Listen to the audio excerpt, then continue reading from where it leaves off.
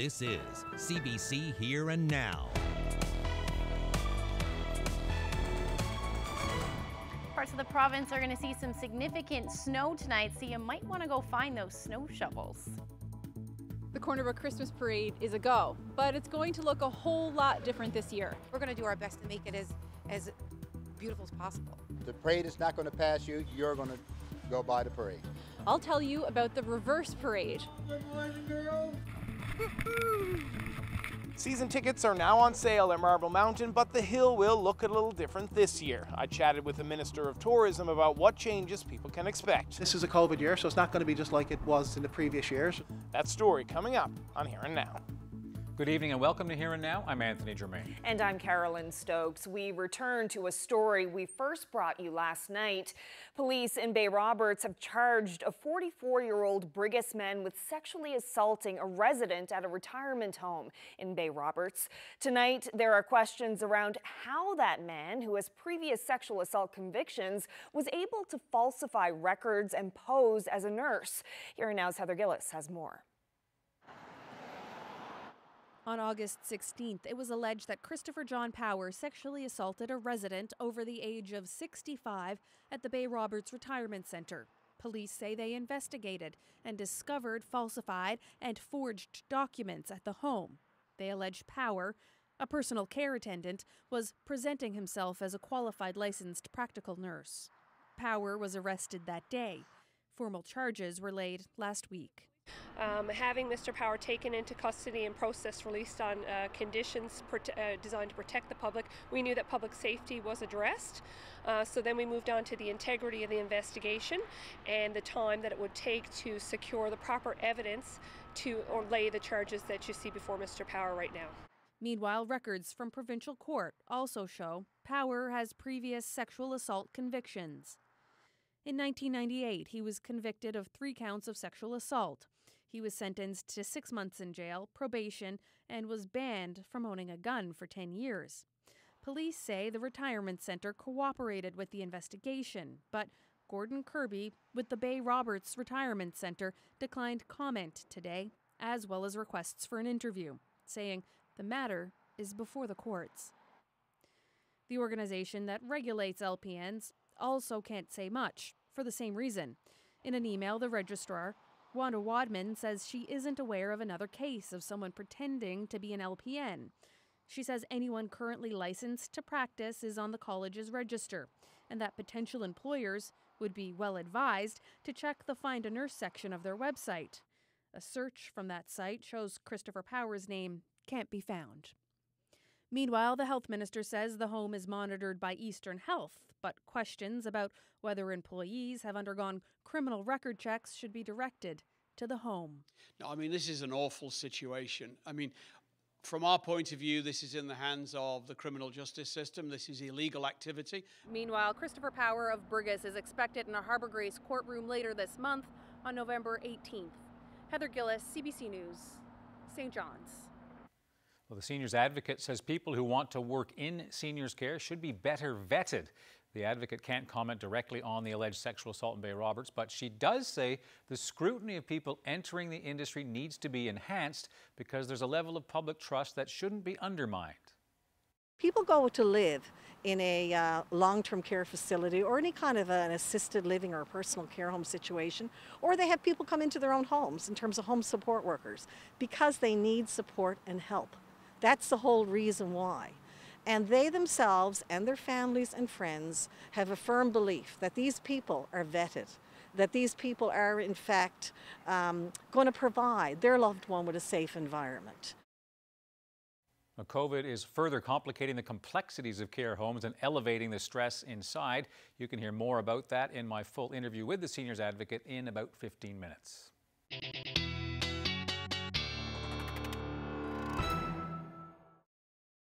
Much different story today as far as winds go and as far as those temperatures. Take a look at the daytime highs. 9 degrees in St. John's, 4 in Corner Brook, and then those temperatures up through Labrador into the single digits as well. Happy Valley, Goose Bay hovering around the 0-degree mark for most of the day.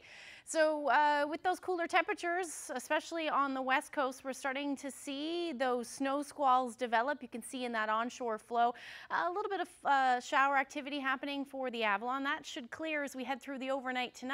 And then in behind this, where we're seeing some snow through parts of Halifax and then further east along Nova Scotia, that area of low pressure is going to head our way as we head through the night tonight, already prompting some snowfall warnings from the Canaveral Peninsula, Bonavista, Burin Peninsula, all the way up through to Bonavista and Bonavista North.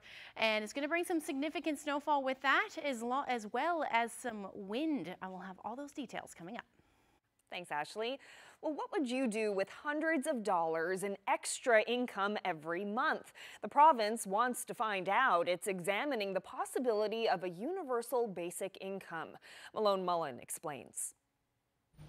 It sounds like fiction. $1,000, maybe $2,000 dropped into your bank account each month for no reason. It's called a basic income. One model goes like this. The government gives everyone a set amount of money each month. The money comes with no conditions and no strings attached. Those who make more than the threshold come tax time simply pay some or all of it back, plus the usual taxes. The pandemic has shown the immense gaps in our society when it comes to income. Last week, the NDP proposed taking a hard look at making basic income a reality in Newfoundland and Labrador. The Liberals and PCs both embraced the idea. It is a complex issue. Let's all agree that it's so complex that no known jurisdiction anywhere in the world has established a true universal guaranteed income benefit. But it's important for us to break through that complication and see what can be done. Basic income experiments have already happened in Canada twice, once in Manitoba in the 1970s and again a couple years ago in Ontario. The incoming Tory government cancelled that pilot program, but studies showed it had widespread benefits.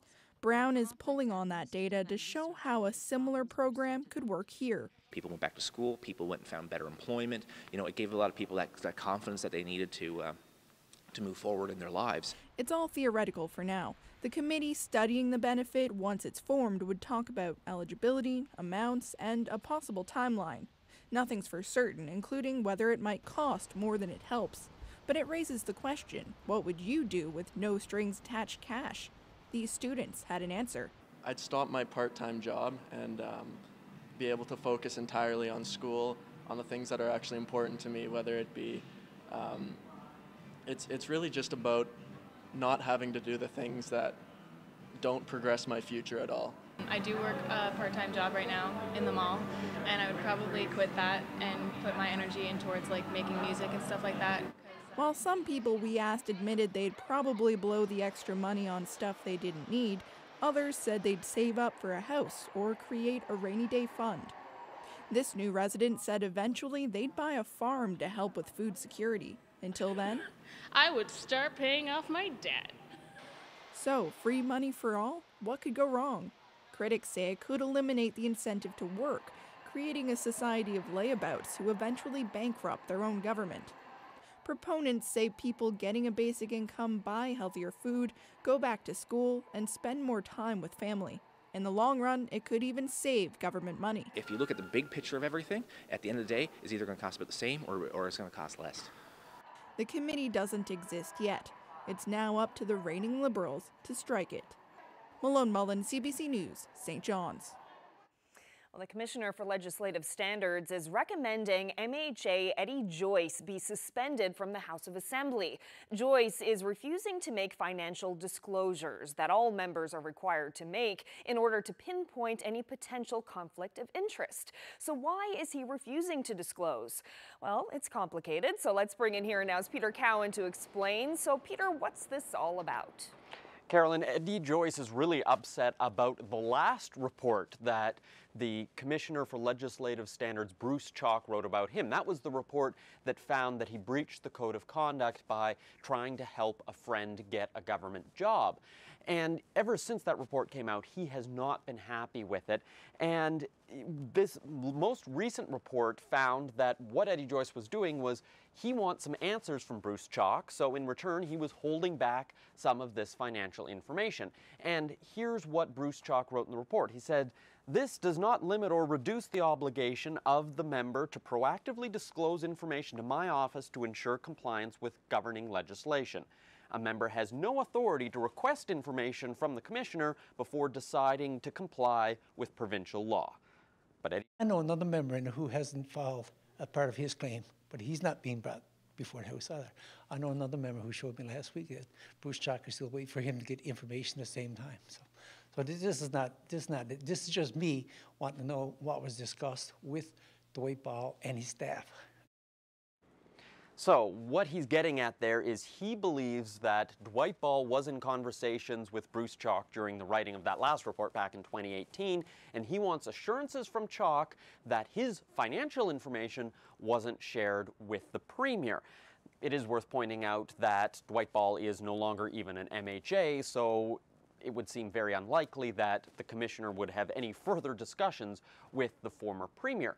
And in the report, the Commissioner says, "Given the serious nature of these violations and the unethical behavior exhibited by MHA Joyce, I'm of the opinion that he should be suspended from the House of Assembly until he has fulfilled his statutory obligations." But will that happen? That's now for the House of Assembly to decide. This is never going to have me dismissed from the House. If the House says, "Why give it to him?" And he's going to get it. I just want confirmation that my finances were never discussed. It is worth pointing out here that Joyce is still suing some of his former Liberal colleagues. And with an election coming up, is he going to leave politics? Well, not if he can help it. He says he does plan to run in the next election as an independent MHA. Reporting live from the newsroom, I'm Peter Cowan for Here and Now. Well, season tickets may be on sale for Marble Mountain, but as we told you last night, expect a lot of changes this year. The hours will be reduced, one lift will be closed, and the number of people allowed in the lodge will be limited. Here Now's Jeremy Eaton spoke with the tourism minister today about what else to expect this season. Due to COVID-19, it took a little longer to give the go-ahead for skiing and snowboarding this year, but it is going to look a little different. Marble Mountain will now be closed on Tuesdays and Wednesdays this year, so that's one less day of skiing and snowboarding a week. No booze allowed in the main lodge, but a nearby building will house a bar. 10-week snow school classes won't be offered. Instead, families can learn to ski in their collective bubbles. And this 4-person chairlift, the Black Mariah, it needs a new haul rope cable, so it won't be running. That couldn't be installed prior to the season in 2021, so we're going to look at that as we move forward and look at all the maintenance issues that we may need to be looking at over time with as the Marble Mountain ages. We've got to make sure we stay on top of some of those assets. The province owns and operates Marble Villa, condos for rent at the base of the mountain. It's decided to keep them closed this season for the sake of other local businesses. The accommodation side at the villa is not going to be operational. We've decided that we would support our accommodators in the region because of the tough year they've had from an economic standpoint, and the fact that there was less people here patronizing their establishments. The province says it's working to set up partnerships with the local hotels for ski and stay deals. It will also start its fall-winter marketing campaign soon, selling the outdoors to the Atlantic bubble. We're going to encourage people in the Atlantic bubble to come to visit our province, and one of the biggest assets we have in this province on the west coast, which is pretty close to the Atlantic bubble anyway, would be Marble Mountain. The hill is set to open, weather permitting, January 7th, but the mountain itself is still for sale, with Davis saying there has been interest, just no offers yet. Jeremy Eaton, CBC News, St. John's. Well, just down the highway from Marble, Cornerbrook Santa Claus Parade is going ahead, kind of. Only this year it's going to be the spectators who float along, passing downtown displays. Organizers say it's a safer way to parade during a pandemic. Here Now's Colleen Connors has that story.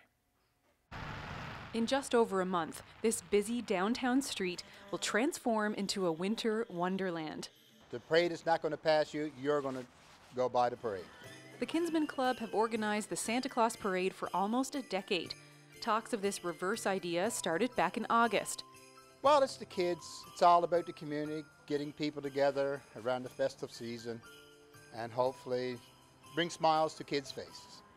They didn't want to cancel, so with the help of the city's tourism coordinator, they decided on this reverse idea with a theme of traditional Christmas stories. Local groups are designing storybook covers that will be displayed on large boards along West Street.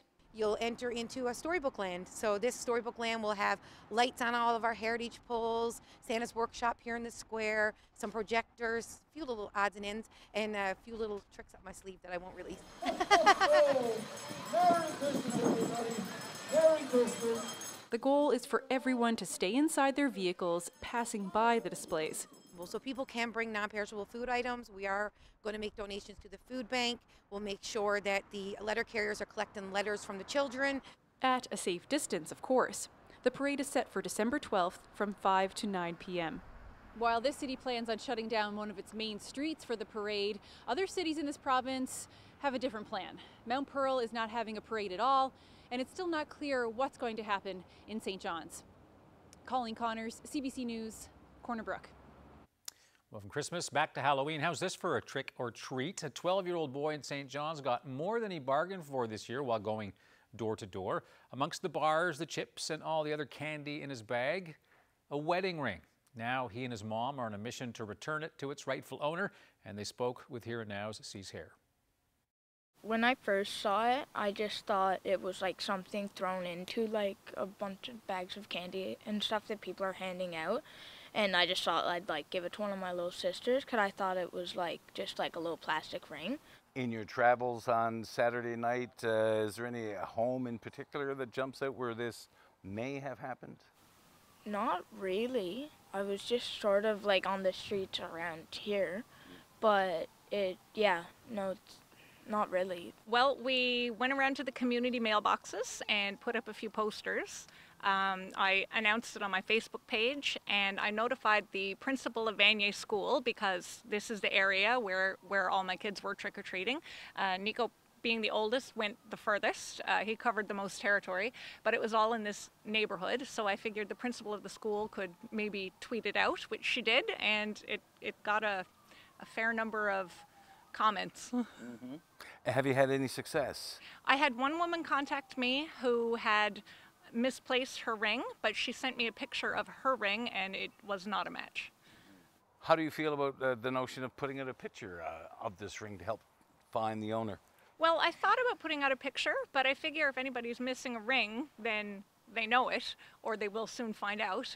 If I advertised what it actually looked like, how would I know that the person was telling me the truth if they came forward saying they were missing a ring?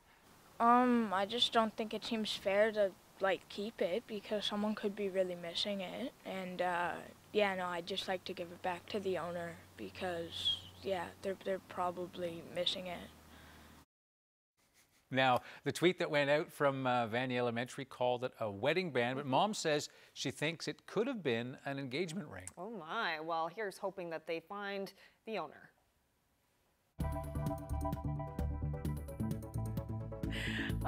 Well, this is the amount of snow that's on the way. Quick glance at that. We'll talk about the timing and all of that when I come back.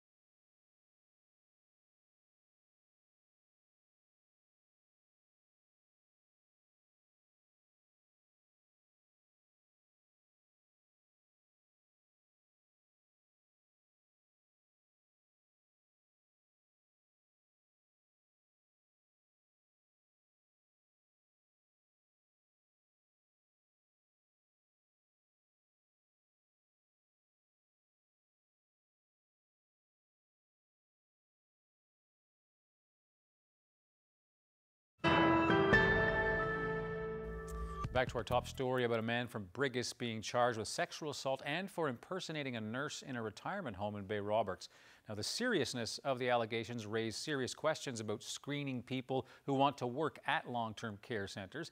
I met with a seniors advocate, Dr. Suzanne Brake, this afternoon in Bowring Park. Dr. Brake, very serious allegations about what appears to have happened, charges at a long-term care home in Bay Roberts. How rigorous are the background checks on people claiming to be nurses to work in these kinds of places? The regional health authorities are responsible for ensuring that people who are qualified go through the recruitment process. So there are a number of different steps that people and expectations from people who apply, including a vulnerable persons check, a vulnerable sector check, I think it's called, a criminal record check, and other things about qualifications, even things like a flu shot or a tuberculosis check. But in the event that someone's forged documents to make it appear that they're a nurse when they are not, shouldn't that be caught? Well, I would certainly hope so. I would certainly think that that would happen. But of course, with this most recent issue, I have to question that. You know, we need to do a much better job of ensuring that all of those things are checked strenuously. People go to live in a long-term care facility or any kind of an assisted living or personal care home situation, or they have people come into their own homes in terms of home support workers because they need support and help. That's the whole reason why. And they themselves and their families and friends have a firm belief that these people are vetted, that these people are in fact going to provide their loved one with a safe environment. So there is certainly that expectation. And I think what we've seen here is clearly that something wrong happened. And I mean, I have no idea about that specific case. I don't know if that was the circumstance around it, but certainly families tend to be another level of scrutiny. They do. And like, there's not just, I mean, what happened there, he's accused of sexual assault. That's a very serious assault, but so are other things. So are neglect. So are physical assaults. And they're all acts of violence. They're acts where, people have power over other people. So we have to always try to ensure, and I as the advocate have to raise awareness about the importance. Well, as a seniors advocate, what are you going to do about what is in the news right now? I will keep monitoring, I'll keep reviewing, I'll keep watching, and I'll keep speaking out. I have, when I released my report last year, one thing I recommended was that we have a very strong review of our long-term care system. And when I say system, I mean right from the beginning to the end. So that to me is still more important now than ever. We need to do that, and we need to put what needs to be in place to protect everybody. Dr. Brake, appreciate your thought and your insight. Thank you very much. You're welcome. Thank you.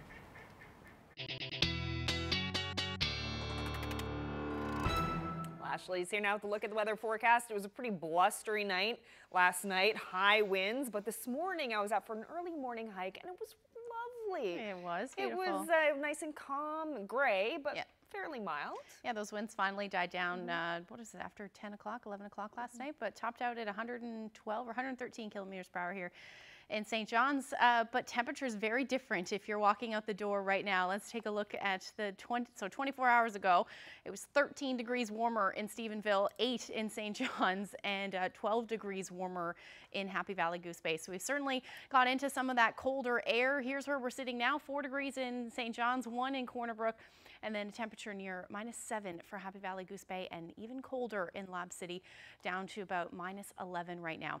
So we do have all that cold air filtering in, and it's leading to some snow squalls on the west coast that will generally continue as we head through the overnight tonight.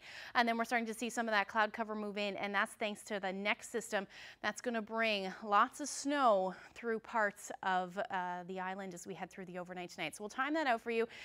This is where we're going to see the potential for some snow squalls. The winds are going to shift a little bit overnight, but you're still going to see that potential for some snow.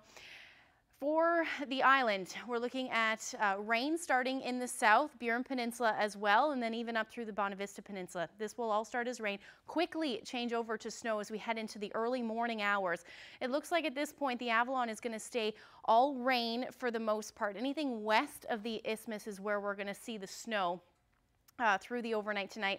And then into the first half of tomorrow, we'll likely start to see some mixing on the Avalon, maybe with some snow, and then ending as flurries as we head into the early morning hours. So this is where our temperatures should be sitting overnight. Avalon staying above 0, hence that rain, 3 degrees, again with the potential to see some mixing into the early morning hours. But overall, those winds will see a shift. Northwesterlies on the west coast, and then in the east we'll see a shift from southwesterlies to southeasterlies, and they're going to ramp up as well. So 40 to 60 kilometer per hour winds, well below 0 through central and even into the west coast, and then down to about -12 for Lab City as you see the potential for some flurries. So this is what it's looking like snowfall-wise. The bullseye, or the most amount of snow, will probably be just west, like I said, of the isthmus. Anywhere from 10 to 20 centimeters is possible. The further west you go, the less amount of snow. 5 to 10 centimeters, potentially even a trace to 5 in and around Grand Falls, Windsor. And then staying as mainly rain event for the island, for the Avalon. You're looking at about 20 to as much as 30 millimeters of rain. This low is going to move through fairly quickly. By tomorrow afternoon, we should actually see some clearing skies. And again, that mixing mid-morning, ending as flurries more than likely for the Avalon, shouldn't accumulate too much.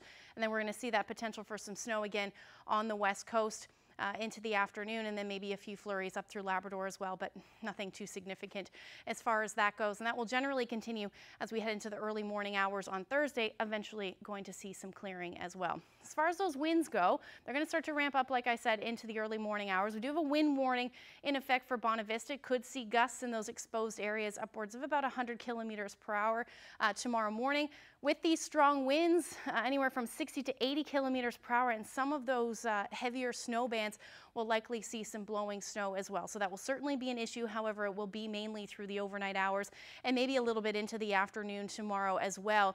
But those winds will ease as we head towards the evening hours, 50 to 60 kilometers per hour. You'll see that onshore flow as well for the west coast, and that's why we're going to see some of that flurry activity. Here's where you'll be sitting temperature-wise tomorrow. Not really recovering too much from what we're going to see, actually dropping in the east. You're looking at temperatures hovering around -2 in St. John's as you head towards central into the minus single digits.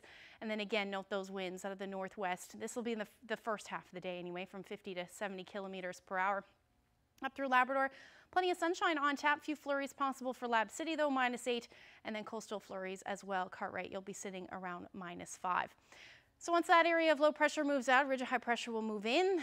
That will keep things pretty calm for Thursday, and then we're going to watch the next weather maker skirt across Labrador, bringing the potential for some showers, even some rain as well for parts of central Labrador. And then this will be another push of warm air. So we are going to see some rain for the island, mostly into Thursday and Friday, and then that will clear out as we head through the day on Saturday. Temperatures looking at single digits on the plus side of the mercury at this point. 2 degrees for St. John's, 5 in Corner Brook. This is for Thursday, and then that potential for flurries again up through Labrador, 3 degrees for Happy Valley, Goose Bay. And then as we head into Friday, that's when we see that push of warm air. So back into those double digits, even above seasonable. 11 degrees in St. John's, same thing for Corner Brook, and then plenty of sunshine for Labrador. However, your temperatures will be below 0 through Nain into the afternoon. After Friday and Saturday, then we dip back down into those single digits, and with the potential even to see a few flurries for St. John's and Eastern Newfoundland. Central, you're looking at a similar drop in temperatures. Overnight lows back into those minus single digits for the most part.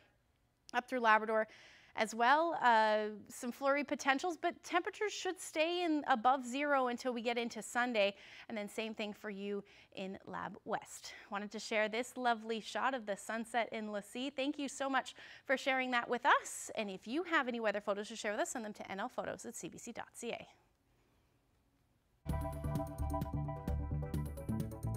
Every large predator in the North Atlantic is dependent on that fish.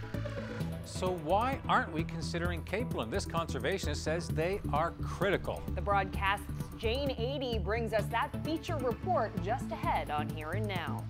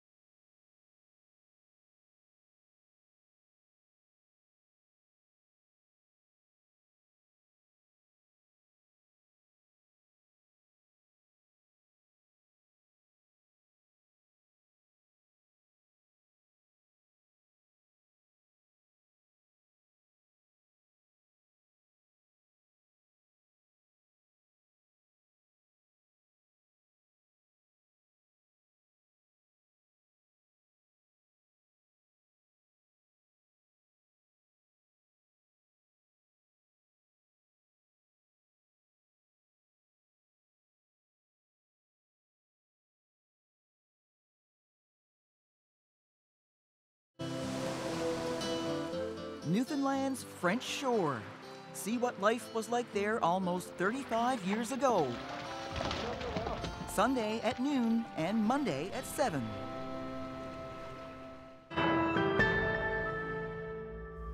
Just looking at all those cod before. Well, no cod without capelin. It's been almost 30 years since the start of the cod moratorium. What might be even more surprising to hear is that the northern cod stock is still in the critical zone, which is the exact same place it was when the moratorium was called. Now, scientists with the Department of Fisheries and Oceans say there's just not enough food for the cod to eat. Now, capelin is cod's primary food source. Now, a local biologist and conservationist say more attention needs to be paid to this species that is critical to the entire food chain. As the broadcast Jane 80 reports, they are calling for serious consideration of a closure of the commercial capelin fishery. This very beach, right, would be littered with capelin. If you're looking for a thought-provoking stroll on the beach, you'd do well with this pair. That's conservationist Shane Mahoney to my left and seabird biologist Bill Montevecchi to my right. For decades, they've been trying to focus a lens on the basis of the ocean food chain, capelin. Our history was founded on cod, but indirectly it was because of capelin, the lifeblood of the ocean, that we were blessed with such riches. Back in 1997, Shane Mahoney co-wrote a documentary called People of the Sea for National Geographic. Capelin are the most important prey for all marine life here, and they're absolutely critical for one particular hunter, the northern codfish. The film included Bill Montevecchi and his work on the Funk Islands studying murres. What I've noticed recently is that the diets of the birds have shifted from warm water species like mackerel and squid to colder water species like capelin and herring. I've seen that change during the 1990s when we've had anomalously cold water events occurring in the Northwest Atlantic. This has serious implications. With a greater demand for capelin and the threat of colder seas, these fish are under more pressure than ever before. It was brought forward in the film, of course, that, somehow or other you have to look at how these two species, capelin and cod, are coupled and figure out what you're going to do about what is absolutely at the bottom of this food chain and make some decisions as a culture, as a society, as a government about how you're going to harvest that renewable resource or whether you will harvest that renewable resource. We've been so focused on cod that we've taken capelin for granted for far too long. Now, more than ever, we're realizing we need to understand the life of this little fish. That was in 1997. Both Mahoney and Montevecchi say more than 2 decades later, there's still not enough attention being paid to capelin, and the ocean ecosystem and fishery are suffering as a direct result. We stand at a time with the absolute maximum amount of knowledge of that marine ecosystem that we have ever had at any time in human history. And yet we still are not grappling with this fundamental question of capelin, and I ask the question, why? The most important thing is we call it a forage fish, and that means there's a lot of animals out there that eat it, including cod, whales, seabird, turbot, seals. Every large predator in the North Atlantic is dependent on that fish. So when you look at DFO science and they tell us why are the cod not recovering, well, they point out 2 things. Everybody tends to blame the seals, but the DFO scientists point out 2 things, one of which is capelin and the other is the fishery itself. So, I mean, those are, what do we have control over in the ocean? In all of this crazy dynamic, there's only one thing we can control. It's what we do. That's the fishery. When can we get to a point where we intervene and stop fisheries ahead of absolute collapses and do it in a way that allows resurgence and over the long haul maximizes the benefits to the resource, maximizes the benefit to people? That really is the key question. Bill Montevecchi says the science on capelin being done by the Federal Department of Fisheries and Oceans is lacking. DFO scientists are stuck. Look, I work with these people. I have total respect for DFO science, and I wish they could get unstuck, you know. And you know, the reason they're stuck is they here in Canada, here in Newfoundland, they cannot do what scientists in Norway and Iceland can do. And that means they don't have the resources, they don't have the capability, they don't have the ship, they don't have the ability to make an assessment of the size of the capelin stock. So if we don't know that, and we don't, it's probably very small, but we don't know that, all basically the scientists can do is, well, it's a good year, it's a bad year, there's relative change that's negative or positive, and those are their options. And on that basis, they cannot, by the way, you know, science is done, by the way the legislation is written, they cannot assess capelin in a precautionary manner. They cannot set a reference point and say when capelin gets to, this is what they can do in Iceland, this is what they can do in Norway. When capelin gets to this level, we shut it down, and then when it comes back, we'll open the fishery if we want to have it. And every time they've done that in Norway and Iceland, every time they've done that, the cod have come back. So it's a no-brainer. We just don't have the opportunity to do it. And you know, and the defense is, oh, it's so small, it's just a small fishery. Well, the fact of the matter is it's a fishery that's fishing the next generation. It's an egg-targeted fishery. Those, by their definition, are, you know, self-destructing. In the end, we have a system that has limits. And that system can only bring a certain level of benefit to humanity, to cultures and societies and incomes and livelihoods and communities. And we cannot expand it beyond there.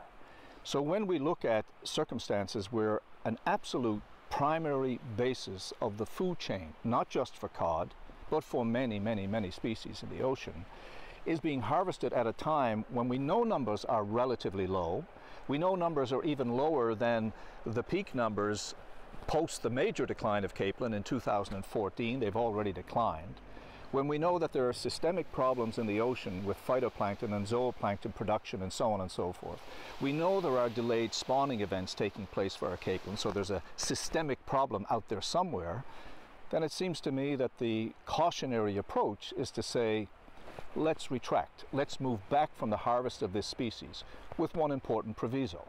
We have to decide that this is an important enough problem that we will deal with it, and then governments have to find the resources to invest in this. If we were to foreclose that fishery, then the Department of Fisheries and Oceans has to have the wherewithal to be able to study what the impact of that closure would be on people and on the marine ecosystem and on the response by other foraging species such as cod. But there's no point starting something like this and running it for 2 years.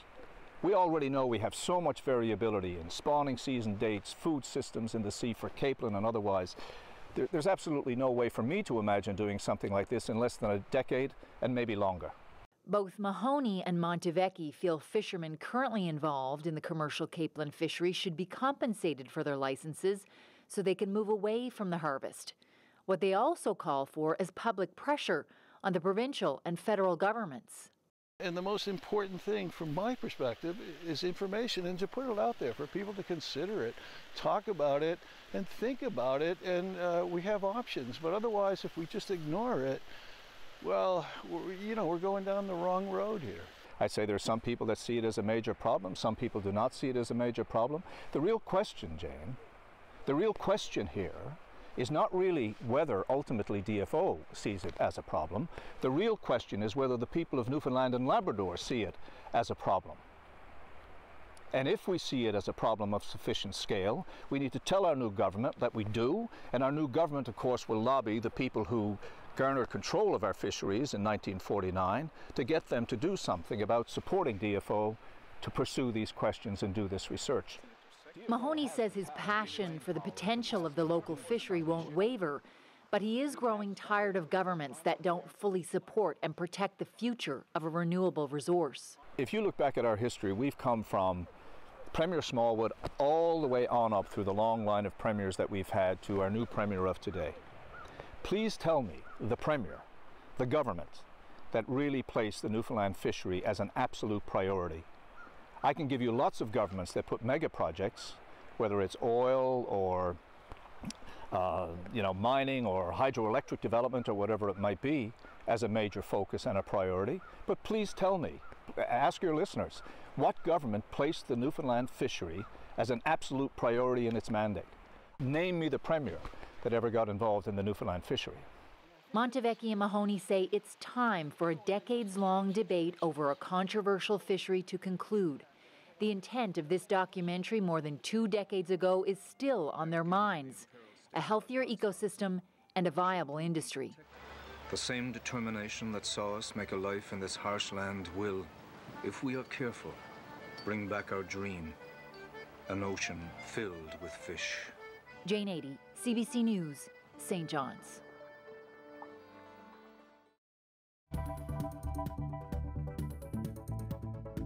So let's play a speed game. I'll say a name and you say the first word that pops into your mind. Okay. Joe Biden. Next president of the United States of America. Donald Trump. Absolutely bar none, the worst president in U.S. history. Okay, some very strong feelings about this. You are not the only one. Coming up on Here and Now, we'll speak with this passionate U.S. political watcher about tonight's election.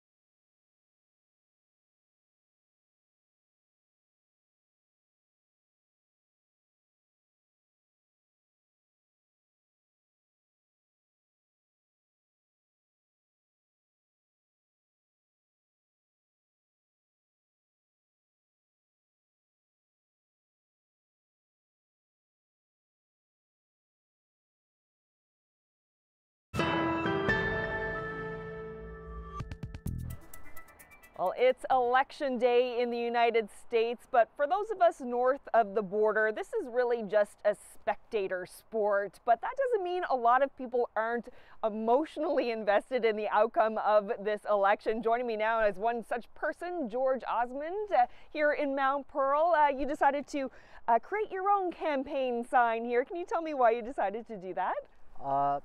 I'm always big on U.S. politics, and Joe Biden is the only answer right now. What I think is a clear election of right and wrong, of good and evil, and I just wanted to show my support to my community here of what I think is good and right. And I had my children help me with the sign. We're planning on having a little celebration here today as we watch the election results. Got a pile of food. It's going to be a little party here. I got a few friends invited over and some family to come help us watch what I think is going to be a fabulous night for the Democratic Party in the United States. And like I said, this is a spectator sport for us. We can't vote. We're pretty helpless in this whole situation. But what do you think is at stake for our country in this election? Well, we're dependent on the United States a lot, and I was looking at an overlay of the map just of the coronavirus, and there was only they had it outlaid in red for hotspots. We had a hotspot in Canada in Vancouver. I think there was another one in Toronto and maybe Montreal, Ontario, but the whole of the United States was just shaded red. Shaded red is just too much on the line in this election for the United States not to make the right choice tonight. I think they have to make the right choice, and I think there's enough good Americans that are going to make the right choice. It's going to be, I'm calling it a landslide for Joe Biden. I even think Texas is going to go blue for the first time since 1976 when, yes, the peanut farmer, Jimmy Carter, was president.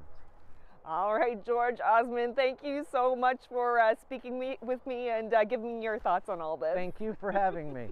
Let's go, Joe! Like the Dallas Cowboys blue star there in his head says it all too. Now we're going to find out soon enough. It's been a long and bitter campaign between rivals Donald Trump and Joe Biden, and as you just heard, it is now up to the American voters to find a future for themselves. But despite a record turnout, the path to victory tonight may not be straight or easy. Rafi Boudjikanian reports.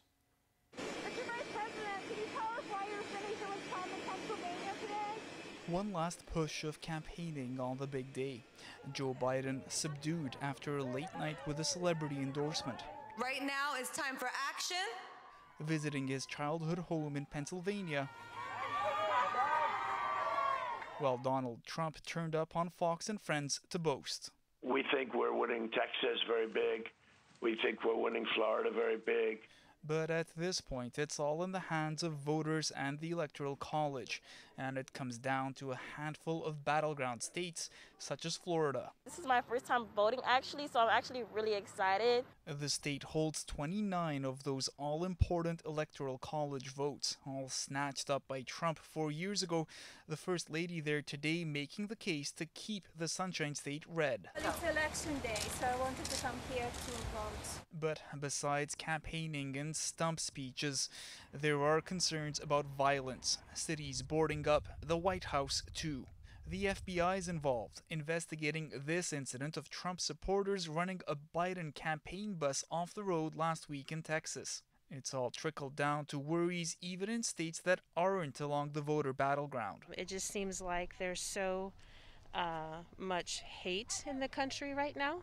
With COVID, a lot of people were afraid to come in, so I guess the courts just said, you know, you have to do it, you have to let these votes be counted.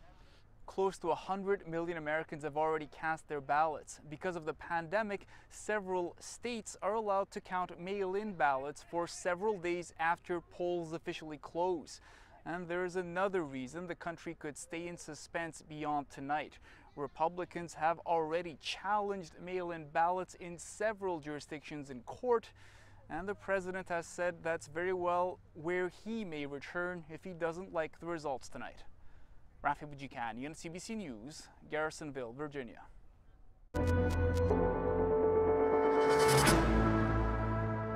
Well, Well, back in this country, the Prime Minister has an urgent warning for Canadians today. Justin Trudeau says a second wave of COVID-19 is coming on hard, and the opportunity to turn it around is closing fast. The second wave of COVID-19 in places like the UK, Belgium, and France is a wake-up call that Canadians cannot afford to ignore. Right now, this virus is being given the chance to spread. It's being given the opportunity to grow. I know that's hard to hear, but the numbers are showing us that our window to turn this around is closing fast. We have to work together right now. Trudeau says Canadians everywhere have to cut their in-person contacts. And then there are masks. Dr. Teresa Tam says people are inside more now due to the colder temperatures, so it's important that non-medical masks have 3 layers. The degree of protection that non-medical masks provides varies with the construction, the number of layers, materials used, and most importantly, the fit of the mask. To improve the level of protection that can be provided by non-medical masks or face coverings, we are recommending that you consider a 3-layer non-medical mask, which includes a middle filter layer. And to find out more about how to make a 3-layer mask, you can go online to canada.ca/coronavirus.